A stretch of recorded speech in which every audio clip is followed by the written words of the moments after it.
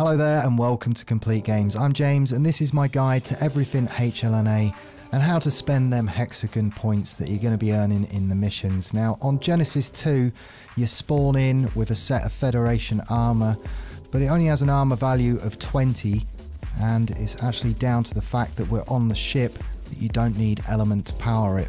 So if you do take this armour to another server, and you can transfer with it, is useless without element. So now, and also while I'm on that, if you want to transfer servers, then you now do it at the mission terminals over here, because obviously there is no obelisk on the ship. So we just go into access inventory, you can see all of your upload stuff is now at these mission terminals. Now onto H.L.N.A.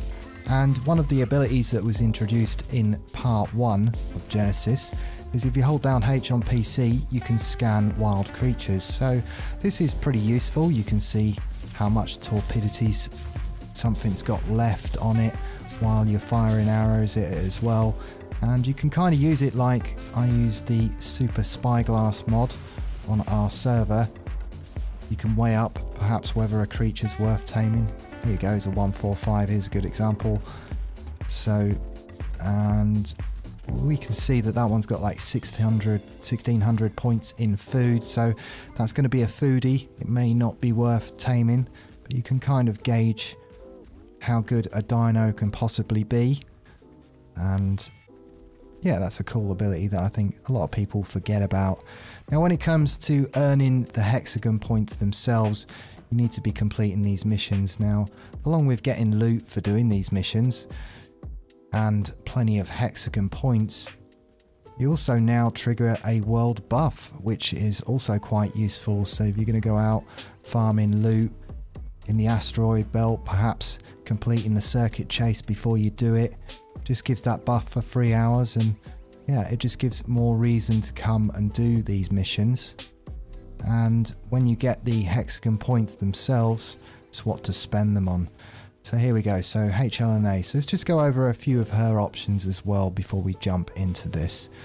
So you can also hide her, and you can also have a few options on how often she talks or what she says. Now I leave it at level 3 myself because she also distributes the lore as you're going around the map, but you can get her to turn off things, perhaps if her death reactions do your head in and you don't like it, you can turn that off, but I leave them all on myself. But if any of that stuff bothers you, you can get rid of it. Okay, so onto the actual shop itself. Now of course I've worked really hard to get over 1 million points here, so now we're just on a test server, and in the shop we now have the introduction of the engram points, which I think is pretty cool. So now you can spend 1,000 hexagons and you can unlock any of them engrams that you didn't have unlocked before.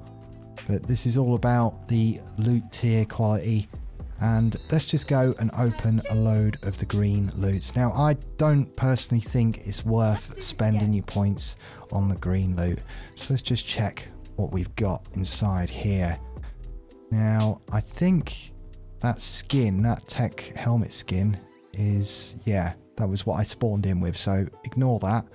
But as you can see, we've got grappling hooks, bit of paint, some useless saddles, really nothing that great. We've got an Ascendant set of fur boots, but for the most part, and oh, there's Ascendant desert cloth there.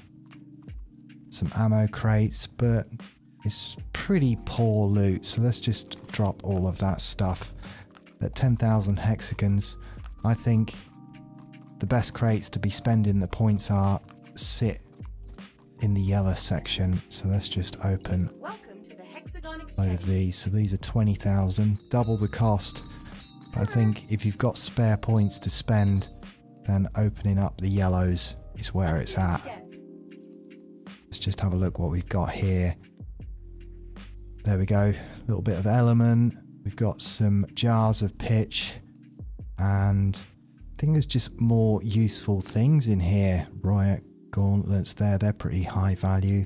Pheromone darts, some useful sort of kibbles, ascendant pistol. So yeah, it's they're also giving you skins and things. Load of fertilizer here. That's not great. There we go. 40 nets, which is really, really useful.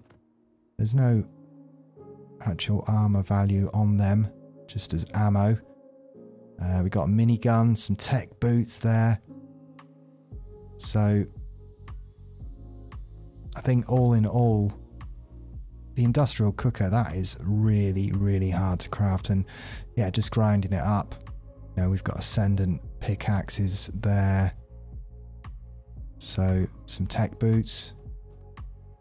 Another heavy turret there. Boots, really good set of tech boots there as well. So I'm thinking that the loot that we're getting back from tier 2 is definitely worth it. But here's where I think it's not so much worth it, and that's with the top tier of loot.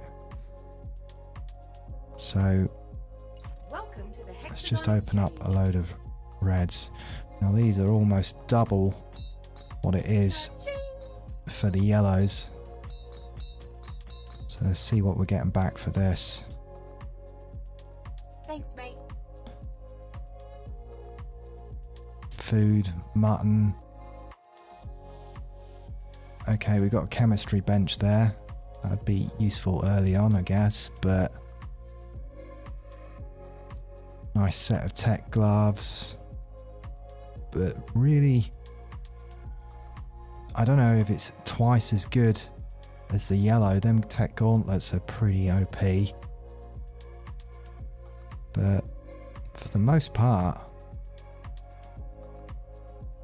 got a mech upgrade. Oh, set of the tech gauntlet things from Gen 1. The tech claws, rather. But I think for the most part, it was much better to spend our points in the yellow crate. So I think that's what I'm going to be doing myself. Of course, there's some kibbles there. There are some useful things, but a lot of food, tech shield. And let me know down in the comments what you feel. I've done this a few times and I just feel that for double the cost, the reds are just not quite as worth it. I've seen that skin before. Nice. But yeah, for the most part, all of these items are useful. I think I'd rather open up 2 yellow crates as opposed to 1 of the red crates. Oh, and of course, don't forget to say hello to H.L.N.A every once in a while, just for some free Hexagon points back. But that about covers it from me. Now, of course, if you do have a Genesis 1 character, you can bring the Hexagon points between servers, so they do transfer. But that pretty much covers it, and I'd say the best value if you do have some spare points to spend is on the yellow loot crates from H.L.N.A.